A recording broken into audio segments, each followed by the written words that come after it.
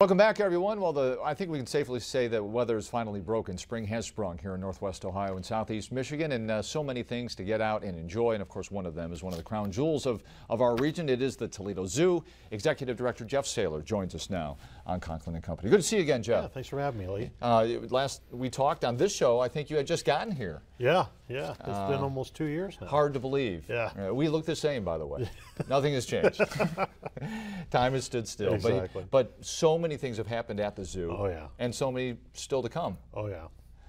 Yeah, we're incredibly busy out there. We're always doing new projects, new exhibits. This summer is a great example. You know, we've got our penguin exhibit that opens on the 23rd of May. That's a brand new exhibit for the zoo's penguins. It's pretty cool because it's actually a walk-through environment. The public will actually be able to walk in with the penguins in addition to seeing them underwater and from outside the exhibit. So there's a lot of different venues. It's a great new enviment for our animals. This is one of the big ones, White Penguin Beach. I've got the fancy brochure here. What goes into deciding we want to do a new aviary or an African savanna or a new aquarium or a penguin beach or flamingo key? What goes into it? This one, there was a number of reasons for it. Our current penguin exhibit is very old, very outdated, and it was sort of the thing where we'd have to make the choice between whether we were going to continue to have penguins or we were going to create a new environment for them. At the same time, we have the aquarium opening next year after about a 2.5-year renovation. So it was sort of, you know, let's strike while the iron's hot and do this exhibit, which is adjacent to the aquarium, and make it one large aquatic complex. Yeah, and then the aquarium's a major project, correct? Oh, I mean, it's really a significant undertaking. Oh, yeah. It's and that's going to be amazing. That's opening in March of next year, 2015.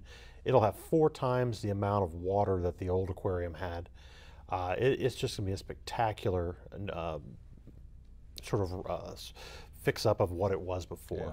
And people wonder sometimes about tax dollars. This is where tax dollars go, right? I mean, a significant expense as well, right? Yes, the capital levy that Lucas County voters have supported for so many years with the zoo is really why Toledo has an internationally known zoo.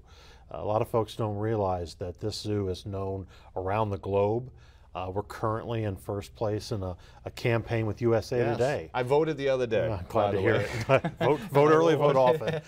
But I mean, leading against the Columbus Zoo, the San Diego Zoo, the Bronx Zoo, you name it. Crazy.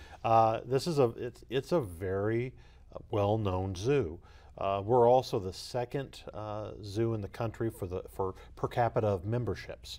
We have 58,000 member households that are part of the Toledo Zoo, which is just incredible. It just shows the level of support the zoo has from the community. And I moved here some almost 30 years ago, and the zoo is a shadow of its former self. I mean, if you go back 2-3 decades, Jeff, and it goes to those projects that you talk about. Never seeming content to rest on the laurels. Always something coming up. You know, just like the city, you always want to be, refurbishing, redoing. You know, there's a lot that has to be done just to keep a zoo going. And like I said, with this capital levy that the residents here of Lucas County support, we're able to keep it a really spectacular zoo. How'd you weather the winter? Lights Before Christmas kind of came in before the brutal part. Yeah, we still had, unfortunately, we had to close 2 days in Lights Before Christmas.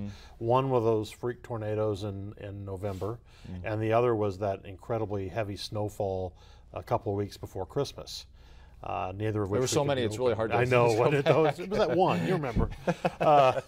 But we still ended up with over 160,000 people coming to the zoo for lights, which is huge. We ended with the total number of people using the zoo last year was around 926,000. A huge number of people are coming from outside of Northwest Ohio to use the zoo, so it's bringing dollars to Northwest Ohio. Michigan, of course, has always been a big hub, right? It is, but a lot of people don't realize Wayne County is the second most important county for attendance. Yeah, we're also bringing in a large number of folks from outside of Michigan and Ohio. So the zoo is really doing a great job of bringing people and dollars into Northwest Ohio. When you applied for this job, did you realize, and now 2 years in, is it what you expected it to be, or is it the scope of it even more than what you thought when you came in? It's pretty similar. Zoos, whether they're large or small, whether they're in big cities or small cities, there's so much to them You know, the day-to-day may be a little different, but the complexity is the same.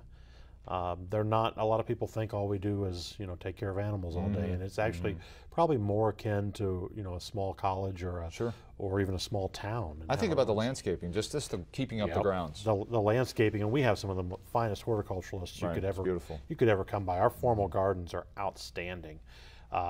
Believe it or not, almost all of those plants are grown from cuttings from plants they saved from the year before that they grow in our greenhouses. But that is a situation where we have, you know, 7 or 8 full-time horticulturalists that are out there taking care of all these plants, plus the seasonal help that we come in. That same group has a big part in running lights, getting the lights up for lights before Christmas and taking them back down again afterwards. So pretty incredible. I mean, the lights situation with the employees, that's almost a year-round thing, isn't it? I mean, pretty much. I mean, we start putting them up in July and start taking them down in February. At some point, you know, like some people, you know, you wonder why it might be time to take down the lights. You know, when it is July, maybe you're thinking, just leave them up. If it weren't for the squirrels, maybe.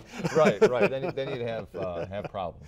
But you have Penguin Beach in a couple of weeks. Yeah. Flamingo Keys, something separate? It's a separate exhibit. We're bringing flamingos back to the zoo after over 30 years. We have 27 flamingos that'll be in a newly refurbished exhibit right as you come across the bridge over Anthony Wayne Trail. That also opens on the 23rd of May, right with the penguins. And in the immediate future, just a week away, you have the Dart Frog Dash. We're talking with Todd about, you know, triathlons. This is not a triathlon here. Exactly. It's a nice little fun run, right? It is. It's a fun run. It's a 5K. A lot of people are participating in it. We usually have a couple thousand people participating in it. Yeah, this year we are doing something a little different. We're asking for folks to sponsor runners and teams with pledges, and those pledges are all going to help purchase the fish that'll be exhibited in the new aquarium. Okay, so a way to pay that forward, right? Yes, or run it forward. And the Dart Frog Dash is a week from yesterday, Saturday? Yeah. Yeah. Yep. And they could also go online and find a team to sponsor there and help get the fish for the aquarium. And find out a lot more about the zoo. There's so much going on. Have a great summer out there. Thanks a lot. We appreciate it. Jeff Saylor, Executive Director at the Toledo Zoo. We're going to come back in just a minute. We'll celebrate Point Place in our community right after this.